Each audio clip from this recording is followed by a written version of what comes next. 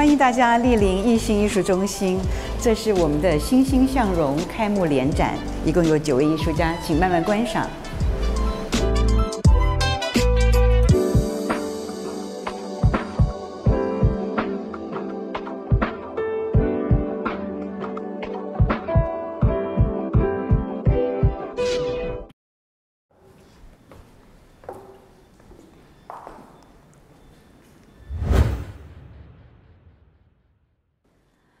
我们非常用心经营代理的艺术家，也推出最好的作品，参与台北国际艺术博览会，还有台湾最盛行的饭店博览会，所谓的 affordable art。我们无一不语，也经常获得不错的成绩。这个当然要归功于艺术家自身的努力与艺星团队的同心协力。We met in 2010 at ARTREK Art Fair. And after that, we worked together on the Hsinchu International Glass Art Exhibition. Yeah, exactly. And that was the beginning of a very long and wonderful friendship. So you remind me of this beautiful, good old days, 27 years ago. I was very surprised to meet a gallerist who represented Italian Murano glass here in a city girl like me in Taiwan. Why silly? Come on. Well, actually, I was fascinated by the glamorous of glass art. So there's a big chance when I encountered the Murano glass. So when I traveled to visit their gallery, I would say studio, and look at the furnace, the 1400 degree, and that is. Out of that is a shining, beautiful object. So I started to fall in love with them. That was about 12 years ago.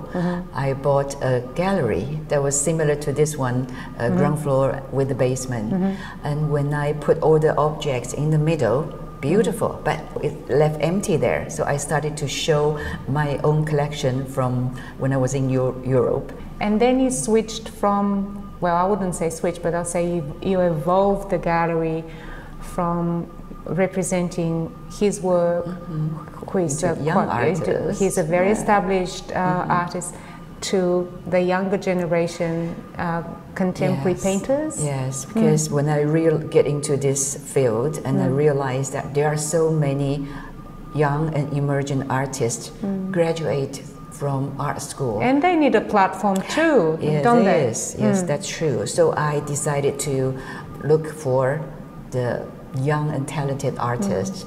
And I participate, of course, the Taipei Art Fair and also the affordable art fair in the hotel. So the young artists started to be seen from there and to be collected. When I look around, what I see is that most of the works represent imaginary landscapes. Some of them are interpretation of old masters. The artist behind me is called Qiu Guofeng. He's one of the most notable artists because he used the ball pen to paint on the rice paper. Although it's talking about the ancient Chinese painting, but in a new and contemporary way. And later on, we can have a good look. Well, let's go and have a look. Okay, why not? Okay. I invite you to visit the gallery and have a look at some of the more experimental works, because what I would like to suggest to you is that you consider collecting the artwork of your peers. Collect works that is of your generation. There's a series of paintings that are inspired by computer games. There's a lot of energy and there's a lot of activity and there's a lot of movement in these paintings that you would see that somebody from an older generation may not be able to appreciate. Now, you may not have $40 million to buy an original Vermeer at Sotheby's, but you can come and perhaps have a look at this work, which is a very cute, kawaii interpretation of the original. And it costs you just a fraction of the original amount. 我们现在看到身后这件作品呢，是卢俊汉的作品。那他就是以这个鲜艳色彩的风格去彩绘花莲、花东的风景啊。那下一件呢是郑崇孝那他就是擅长运用这个中国山水，然后去重置。那讨论的是就是地球暖化跟动物保育的这个概念。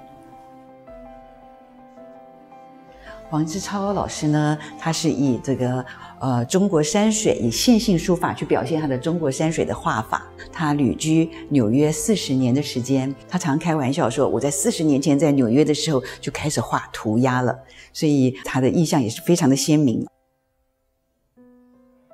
我们现在介绍的是梅丁彦老师的最新的作品。我们回到去年6月的时候，美国一架军用飞机飞越圆山饭店，降落在松山机场，为我们带来了疫苗的好消息。那这个事情对于台湾台美之间是一个非常重要的一个，不管是军事还是政治还是健康方面的一个议题，都是非常有深远的一个历史性的一个意义。那梅老师运用他的画笔把它记录下来了。艺星艺术家的每位艺术家有自己鲜明的风格，不管是媒材上或者是画风上，各自独领风骚。我期望形塑台湾艺术家的价值。艺星搬到新家之后，更要努力的证明我们不只是擅长展览与销售。我希望规划每一年在画廊有一档学术性的策展。我期待我们能够与国外艺术家、艺术机构接轨，举办艺术交流的展览。经营画廊是一份终身事业。我们现在有了新的空间，我们会充分利用这个多功能的展厅，能够办艺术讲座、小型的音乐会或是品酒会等等，把艺星的新空间营造成为一个温馨的藏家聚会所。如果说美学是一件商品，我期望艺星经营的是台湾美术史。一个画廊，一个艺术家能够成名，并不是一蹴可及的。我们需要脚踏实地的长期经营，与艺术家共同成长。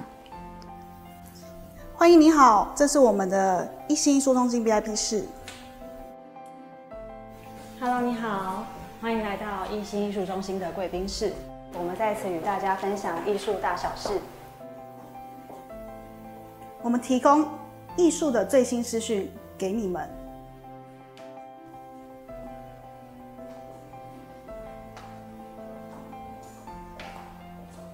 谢谢大家，非常欢迎大家莅临，谢谢你，拜拜，拜拜。